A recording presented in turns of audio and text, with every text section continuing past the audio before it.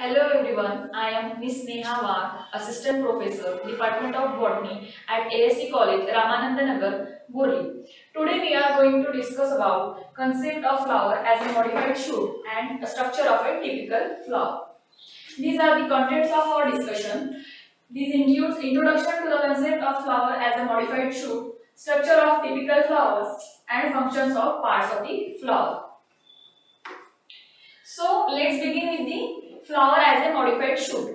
The flower is generally defined as a highly specialized reproductive shoot. That means flower is a condensed modified shoot. Flowers are developed on a stem or branch, either in terminal, that is on the top of the stem, or in the axillary, that means at the lateral position of the stem, or sometimes it can arise on even in extra axillary position.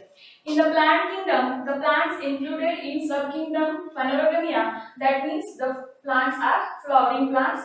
The reproductive organs are in the form of reproductive structure that is known as flower. It is the most conspicuous structure in the angiospermic plant.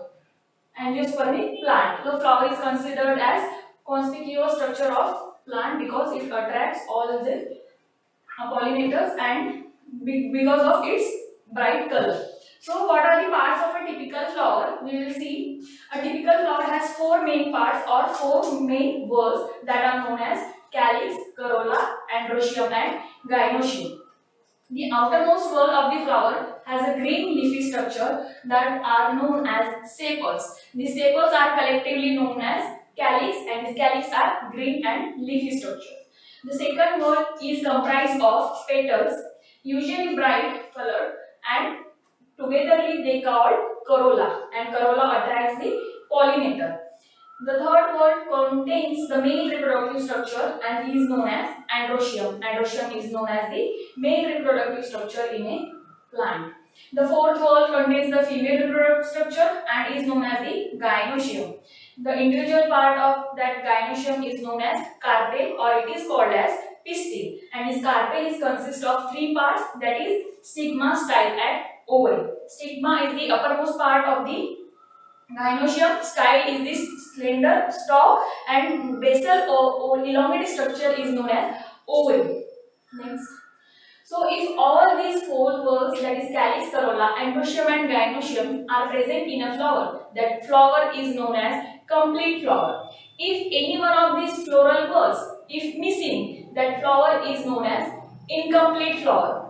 When flowers contain both the sexes, that is male sex and female sex, that is androecium and gynoecium, that flower is known as perfect flower, or it is known as hermaphrodite, or it is known as bisexual. Sometimes it is known as androgynous. Andro for androecium and gyno for gynoecium. So these are the types, sexes of flower. So then when calyx and corolla are not distinguishable, then that whorl is known as perianth, and individual member of that perianth is known as tepal. So when calyx, individual part is known as sepal. When come to corolla, individual part is known as petal, and when come to perianth, perianth is the undifferentiation of calyx and corolla, then that whorl is known as perianth, and the individual member of that perianth is known as tepal. See, these are the parts of flower. Look at this image.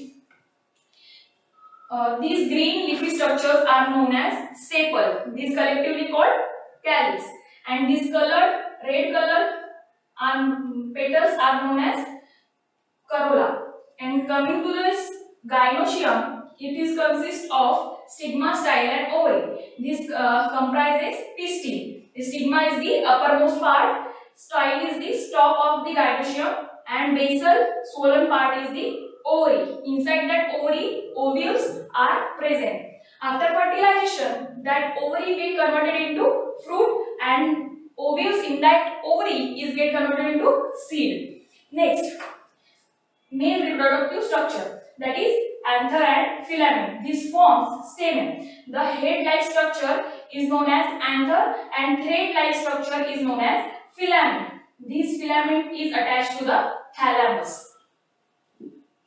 And the stalk of flower is known as pedicel. If the stalk is present in that flower, it is known as pedicellate flower. If that stalk is absent, then that flower is known as sessile flower. And small green leafy outgrowth is known as bracts. It is at the base of the flower.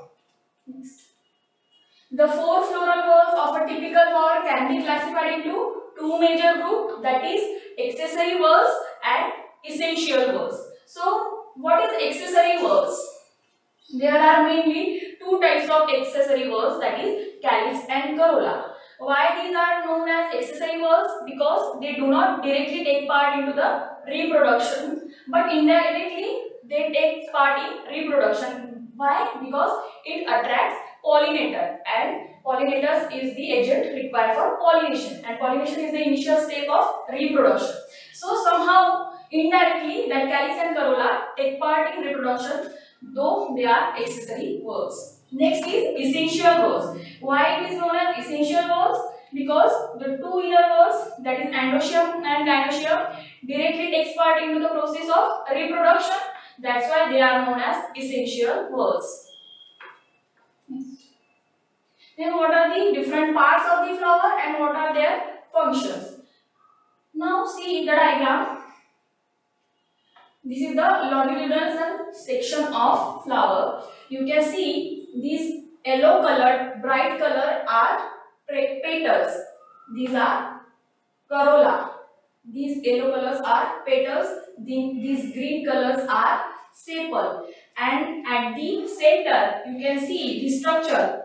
This is the gynoecium. This is the zoom section of this gynoecium. Here you can see the basal swollen structure. This is known as ovary, and inside this present of ovule. Next, this is the androecium. You can see the zoom structure of androecium. Here, this is the stalk of that androecium, that is filament, and this is the structure of anther. This anther is a bilobe structure, and this anther is connected with the stamen.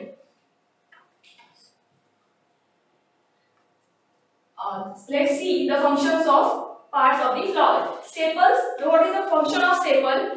The function of sepal is to protect unopened flower. When flower is in bud condition, the protection of that flower is carried out by sepals. Then petals. Petals may be brightly colored to attract insects and pollinators. Then next to stamens. Stamen is the individual part of androecium, and it is a male reproductive part, and it consists of anther held at the top and filament. Filament is a thread-like structure. Anthers is the structure which produce male sex organs or male sex cells, that is pollen grains. The pollen grains are produced by anther. Then stigma. Stigma is the top of the female part of the flower which collects pollen grains. So stigma acts as a receiver for pollen grain. Then coming to the point, ovary. Ovary produces female sex cells, that is ovules. Then nectary. Nectary is a disc which produces nectar, which attracts insects. You might know many of the insects and pollinators visit flower because inside that flower nectar is present, and which can be edible to that insects and plants, pollinators. Sorry. So next is pedicel. So what is pedicel? Pedicel is the stalk of flower, and it holds individual flower in a proper place. Then thalamus. Thalamus is the receiver of ovary, you can say. It holds ovary in its proper position, and it is a modified stem which possesses distinct nodes and internodes. From that nodes, different parts of flower can arise, like calyx, corolla, androecium and gynoecium. The thalamus is the place where ovary is reside or properly placed. Now, in the next lecture, we will see detailed structure of tetrasporangiate anther.